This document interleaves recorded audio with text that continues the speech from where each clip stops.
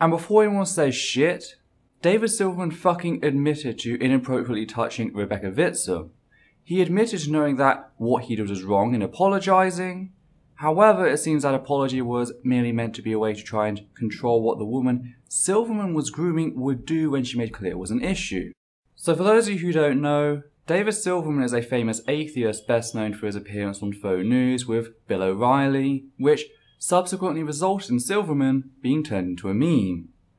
Formerly the president of American Atheists, Silverman was terminated in April of 2018 after numerous accusations of sexual misconduct along with claims of financial misconduct emerged. Since then, Silverman had a position created for him on the Atheist Alliance International board, namely Executive Director in October of 2019.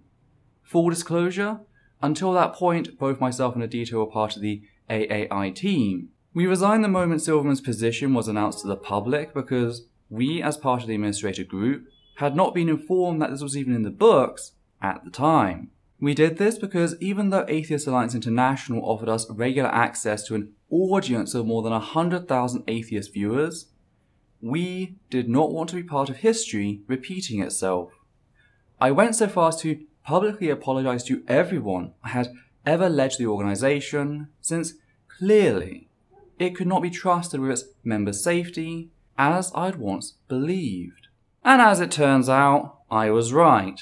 Less than a month after being given the position and saying goodbye to the apparent regressive left for being held accountable for his sexual harassment, Silverman went ahead and did it again. Only this time, he left a paper trail, confirming that yes, Silverman did touch someone inappropriately, and he knows it. The name of the woman Silverman caressed down her back as she put on her shoes at a party is Rebecca Vitzum. Now, if that name sounds familiar but you can't quite place it, she is a woman who responded with, "I'm actually an atheist," when asked on live TV whether she was thankful to God for surviving a tornado in Oklahoma. She is also a secular activist. She had posted about the incident that had occurred on November the 2nd of 2019 on the 3rd of December the same year.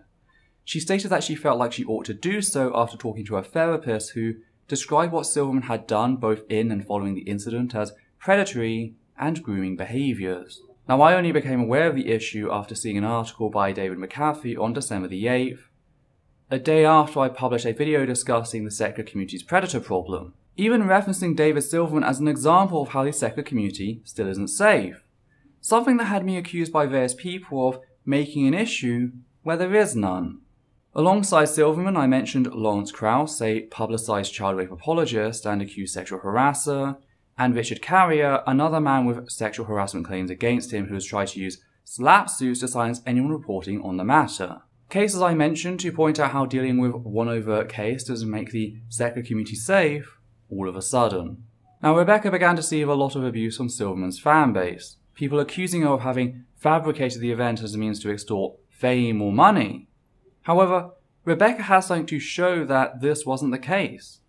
Namely, she had weeks of private messages in which Silverman not only admits to having touched her inappropriately, but takes it upon himself to groom and manipulate her. Now, I've linked to her original post as well as a Google Drive created by me. The reason I've done this is because said conversation is spread out across 28 images. Therefore, when I reference something specific from said conversation, along with my usual reference, I will note the page in an R followed by the number format. This matches the names of the images in the Drive folder, making for easier reading. Now, I've read through the conversation, and as someone who has experience with both abuse and grooming, I have to say, Silverman is a fucking master. He's very good at manipulating the conversation, using those early days where Rebecca is still processing what happened to do a number of things. He starts out by positioning himself as a victim and equal to Rebecca. He refuses to accept that there's a difference between the anxiety of being caught sexually harassing someone and the anxiety which results as a part of being victim of said sexual harassment. And this seemed to work. Rebecca showed a great deal of empathy for Silverman and his anxiety. Then around page 9 we start to see something rather alarming. Silverman begins to drip feed Rebecca this narrative that being open about what happened is an act of betrayal, that it's evil. He bemoans about how he has been, quote, burned and betrayed by employees and friends, end quote. How this, quote, whole issue makes me feel like not socializing, end quote. He talks about how he's, quote, very grateful that you are not evil, end quote, and that, quote, betrayal haunts my life, end quote. He goes on to lament about how, quote, anyone can lie. Beth and Rose both lied. I can do everything right and still fail and be taken down, end quote. He even goes so far as to thank her for, quote, not being an evil bitch, end quote. However, a week later, Rebecca comes forward about the fact that she's reread the conversation and has caught on to what he's been doing to her. I actually have that message typed up and I'm going to go ahead and read it as I feel it does a great job of expressing Rebecca's emotional turmoil and disappointment over what David Silverman did to her on the 2nd of November. The message reads as, quote, okay, I've given myself enough time to process what you said here. I spent the last 10 days losing sleep, not eating well, not exercising proper hygiene, and completely triggered. You are a public figure who has told me that you want to hide who you are. People don't wake up one day and find themselves afraid of the truth. This is a pattern of behavior and a part of your identity. If you think it is okay to sweep something mundane under the rug, it's impossible to know how deeply your issues with the truth run. Additionally, you attempted, several times, to manipulate the conversation in ways that are not okay. For example, thanking me for not being evil. 1. Evil does not exist. 2. You are essentially making it so that whoever does the thing you don't want them to do, which is tell the truth about something you did in real life, then they are evil. So the choices you have decided to try to give are, help me hide the truth, or you are evil. If you look at the list of human needs I sent you, you can see acceptance of facts under peace in the category of safety. You can see alignment with reality as an entire category under identity. Your weird attempts to manipulate me with your weird repeated thanks for not being evil are not okay, to the point that I believe I have to point it out to you before I move on and let you just go off into the world thinking that is okay. If I were to go and say, David Silverman did whatever you did, that is not evil. It's the truth. You made your own name public, and once you do that, you don't own your name. Anyone you do anything to owns it too as part of their own story. I'm not interested in going and saying you did whatever because that's not how I'm interested in spending my time. But if I did want to spend my time that way, there's nothing evil about it. It's a perfectly reasonable thing for a person to do. You know, tell the truth. As I said before, it has taken me 10 days without peace because I needed to accept these facts. I'm going to go ahead and unfriend you on Facebook, but only because you are a public figure who is out there hiding who you are. If you were some random friend who I knew was hiding who they are, that would be one thing. But being friends with a public person is an endorsement at this point, and that definitely is an endorsement I cannot give. I'm sure there are public people who are my friends who are hiding things, but I'm not aware of it. If I was, I would do the same. I'm not going to endorse a house of cards. Hopefully, I can sleep at night. Due to your previous attempts at manipulation, not interested in a response. I'm going to actually start with blocking, so that the lack of desire for communication at this time is clear. I tend to unblock once I feel comfortable again. I need peace. End quote. Now at the time it seemed that Rebecca had no intention of exposing what Silverman did, but then she changed her mind after receiving help from a therapist. Something which I feel is important to discuss since it shows us that a victim of sexual harassment and other forms of predatory and grooming behaviour, they don't always know how to react at first. These things take time to process, time to figure out not only what we want to do, but what's in our best interest. As she thought more about it, her understanding progressed and that became clearer for Rebecca. Now, I talk about this because I know some people out there are going to try and argue that what Rebecca did was wrong, that she led Silverman to believe that the issue had been put to rest, only to go ahead and change her mind. But people need to realize just how much of an impact this can have psychologically. People are allowed time to think and heal before they act. Rebecca has shown tremendous courage in sharing the entire conversation she had with Silverman. She likely knew that some people would take a problem in her gradually shifting position surrounding Silverman's actions. But she went ahead and shared them anyway, opening herself up to be dragged through the mud by Silverman's defenders. Reminder, it took me a year to come out about the man who'd groomed me when I was a minor.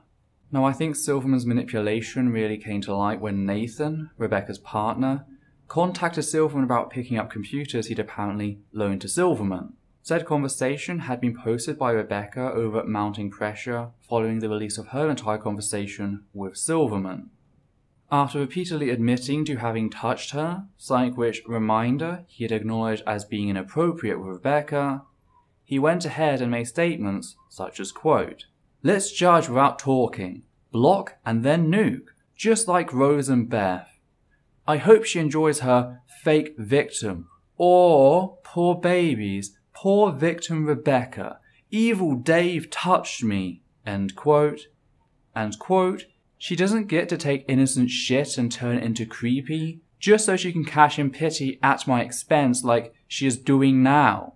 Shitty fucking asshole. Liar. I had screenshots too. Shitty fucking asshole liar.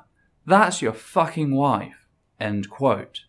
One thing Silverman keeps harping on about is this idea that he has some imagined right to have his mistakes, and by mistakes one about sexual harassment, kept private, claiming that her opening up about what happened and attempting to hold Silverman responsible for his actions is actually violence against him. He even goes so far as to threaten Nathan, telling him that if he ever splits up with her, that she will go on to make similar claims about him, going on about how all he wanted was some friends and how he can't believe all this is happening again. Which, by the way, Silverman, if this is all happening repeatedly, have you considered the fact that maybe the issue isn't with the people around you, but your sexual harassment? Now, to Nathan's credit, they kept very cool-headed in trying to get their computers back, simply explaining to Silverman how Rebecca didn't write Silverman's messages for him and how he needs to own responsibility for his actions. It all comes to a close as Silverman once more alludes to the other women who have made claims of sexual harassment, seemingly not reflecting on the implication that if those cases are the same as this one and this one has solid evidence which has been made publicly available, well, it doesn't paint a pretty picture for Silverman, I'll say that. Now, on top of posting the messages publicly, Rebecca has opened up in talking about what Silverman did and how it has impacted her in a series of audio logs. So, if you want to find out more from her own perspective, there's that to check out. And this brings me back around to what I discussed in my last video. The way in which Lance Gregorchuk being fired didn't suddenly make the secular community a safe place. For those who don't know, Lance Gregorchuk was an organizer for the Anti-Theism International Convention 2020. He was fired after trying to argue that sexual harassment was fine, that everyone does it, and joking about sexually assaulting his host on a live podcast. And whilst it is good to see some sort of consequences result from said actions, it's not enough. Said convention is hosting known child rape apologist Lawrence Krauss as a key speaker, and is in part organised by John Richards, the publication's director of Atheist Alliance International, the very same organisation that created a position tailor-made for David Silverman less than a month before he sexually harassed Rebecca. Because here's the fucking thing. Silverman, just like Lance Gregorchuk, felt immune in his actions. He'd already been accused of sexual harassment by multiple women. Credible claims had been made, yet he felt secure enough in his newfound position as part of this anti-feminist piece of shit to go ahead and do it all over again. What's really scary is that he nearly got away with it with his manipulation. Thankfully, Rebecca caught on. There's also the fact that the organisers of events who know Silverman is coming, what are they doing to stop this? Silverman should have never been in a situation where he felt comfortable doing this. He should have been under observation by someone who knows how to spot the signs of grooming and predatory behaviour. Because even if you genuinely believed he was innocent, why would you take that chance, especially this early? We're not talking a decade later and no new evidence has emerged, we're on about ongoing accusations. If AAI wants to keep him around, they should have assigned him a chaperone. And if they think that costs too much, well, they can't afford to make money off his name and should have never created a position for him.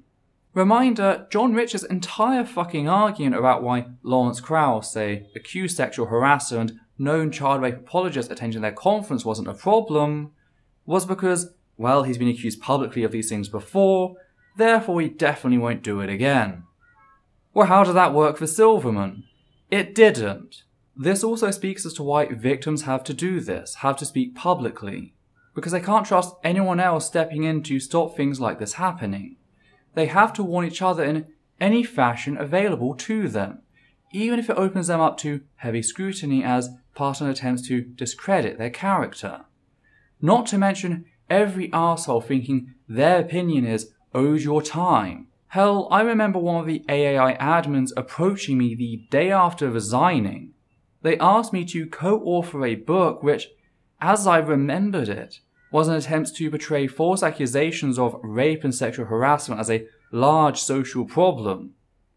And I remember the post specifically mentioning David Silverman as an example whether or not he was to be the focus of the book. Hence my response.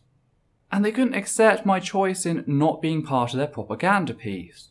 I remember how after I blocked them for spouting asinine platitudes in relation to sexual harassment, they just couldn't take it and began pressuring Udita to try and get me to sit down and debate them on the subject, not accepting the fact I had no intention of wasting any further time with their nonsense. Either way, I hope this latest incident will be the one to bury Silverman, though I don't hold all that much hope for it. He's surrounded by fans who refuse to acknowledge the evidence available and are working very hard to undermine Rebecca's person, as if that would somehow magically vindicate Silverman. Spoiler, it wouldn't. I also hope this shows how the words put out there by Atheist Alliance International's publications director John Richards need to be challenged. That it shows how the conversations about sexual harassment in the secular community are not simply distractions, like he claims. These are important conversations that need to be had. People have been trying to have it for the past 10 years, and very often they're either met with total indifference or outright hostility. And that is a fact I feel shame about as a member of this community. I think we can do better. So let's get on with it. Thank you. In wrapping up, as always, please check out our other videos. You can also support Essence of Thought via Patreon, and in doing so, help us become ad-free. We'd just like to say a big thank you to everyone who's already given to the channel, giving a special thanks to the following people: Hannah Banghart, Matthew Kovac, McGay, Wellington Marcus, Atlas5, and Sash Daniels. And for myself and Adita, take care now.